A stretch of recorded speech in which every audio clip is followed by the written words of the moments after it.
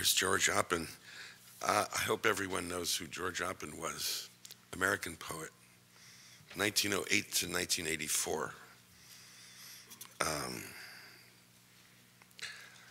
Early poet in his early 20s, part of the Objectivist group, and a publisher of Williams, Pounds, Zukowski, and others. Quit writing poetry when he and his wife Mary returned from France in the very early 30s. They became communists and organizers, fought in World War II, nearly killed from battle wounds. And then in the early 50s, because of his communist connections, absconded with his wife and daughter to Mexico, where he lived for 8 years. And then, 58, George started writing again. And all his great work is from that period, 58 to around 72. But for me, one of the great poets, and he was my friend. And so the letter I'm about to read was written on October 24th, 1984, and was never sent. I found it a few months ago in a box of old unpublished writings, and since it concerns George Oppen, the poet I was asked to talk about today, I've decided to read it to you rather than give a formal presentation of Oppen's work. It is addressed to someone named Michael, who had asked me to write something about Oppen in the weeks or months that followed his death. I can think of 3 possible Michaels who might have done that, but I can no longer remember which one it was. It is unclear to me why I failed to send the letter, but I suspect it was because I felt my words were inadequate. Well, this letter is about 10 pages long, so I'm not going to read all of it, but just some of it. So here we are, Brooklyn, October 24th, 1984. Dear Michael, since your telephone call 2 months ago, I've been trying to put something down on paper about George's work, but I can't seem to get anywhere with it. His death is too new to me, I think, and it keeps getting in the way. God knows that the work is important to me, as important as any American poetry I have read, but it is there after all and will continue to be there no matter what I say. It doesn't need George in order to survive. Once it was written, it never did. Still, it is important for you to know that I carry his poems inside me. And again over many years, small, unforgettable lines and phrases have continued to come surging up into my consciousness, just like that, for no reason that I am aware of, suddenly washing through me with their intense and simple beauty, speaking out in me, I suppose, for the simple reason that they are unforgettable. For example, like a flat sea, here is where we are, the empty reaches, empty of ourselves. For example, the family cars in the dim sound of the living, the noise of increase to which we owe what we possess. We cannot reconcile ourselves. No one is reconciled, though we spring from the ground together. For example, ultimately the air is bare sunlight where must be found the lyric valuables. For example, Sarah, little seed, little violent, diligent seed. Come, let us look at the world glittering. This seed will speak, Max, words. There will be no other words in the world, but those our children speak. For example, what do we believe to live with? Answer, not invent, just answer all that verse attempts. For example, the planet's time, blood from a stone, life from a stone dead dam, Mother Nature, because we find the others deserted like ourselves and therefore brothers. There's a cell phone clicking away, singing. Turn it off, please.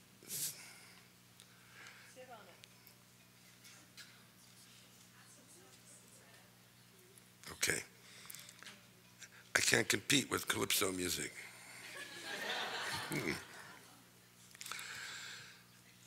And then the last one, for example, impossible to doubt the world. It can be seen, and because it is irrevocable, it cannot be understood. And I believe that fact is lethal. The most I can do right now is offer a few memories. It's not that my friendship with George was an intimate one, but it was not a casual friendship either. And I saw him often enough and received enough letters from him to have formed some sense of who he was. Okay, now I'm going to skip ahead, cutting out our early letters to each other. We did not meet until the spring of 1976, and what stands out most from the encounter are small details, minuscule fragments.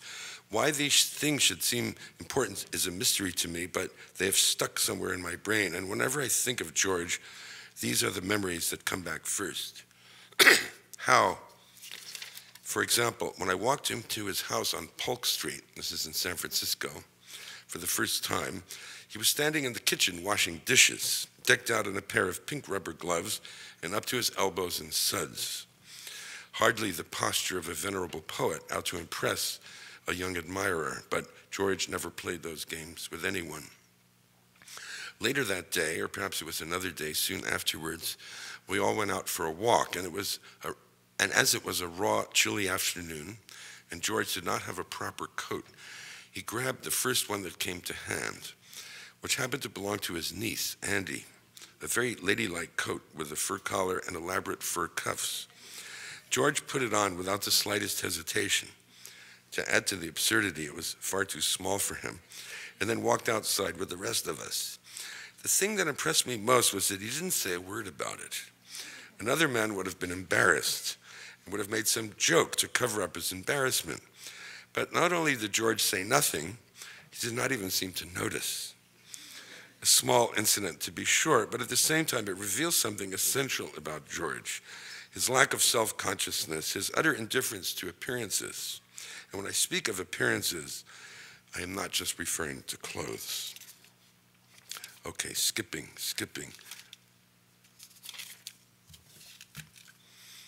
All kinds of incidents, but coming to the end. Later still, in 1980, I concocted a plan to interview George for the Paris Review.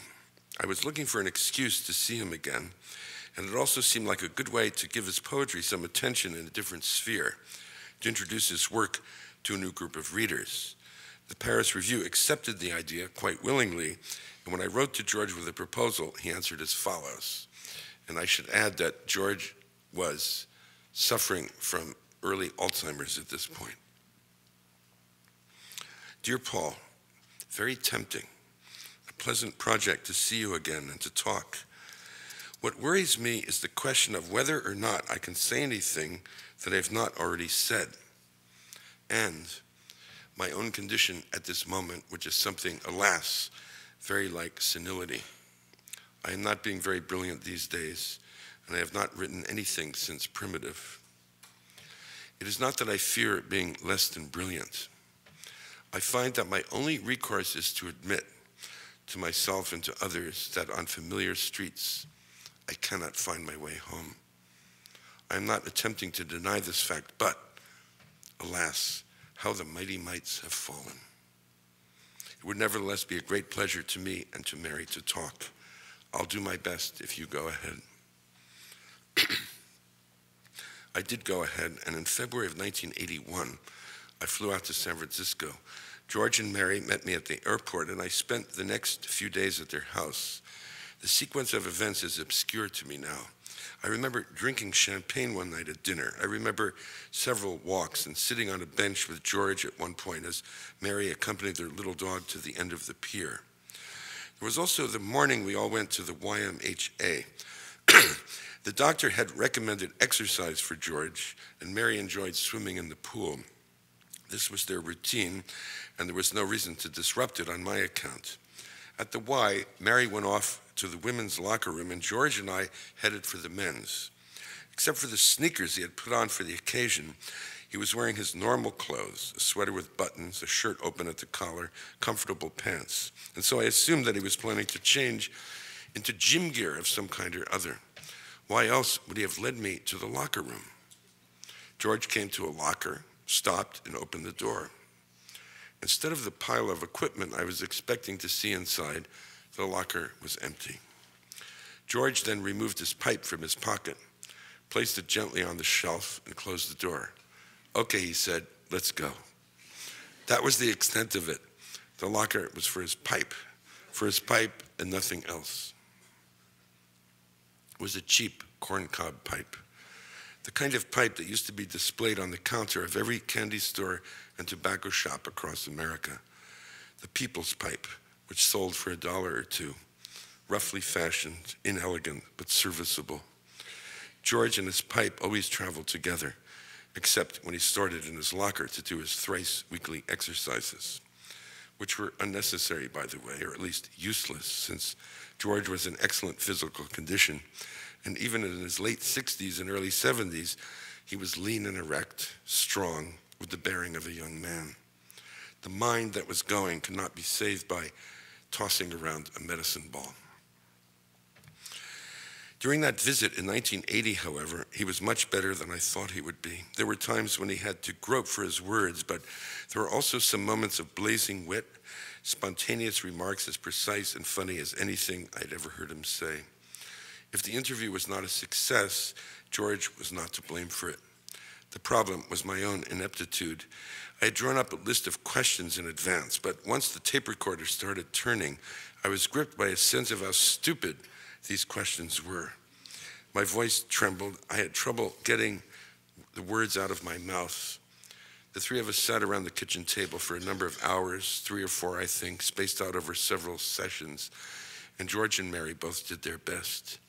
But because I knew them and cared about them, because I was involved with them in ways that went beyond poetry, I could never strike the proper interviewer's pose. You need detachment for that and a certain hard-heartedness to pursue difficult questions, and I just didn't have it in me. The results were therefore inadequate.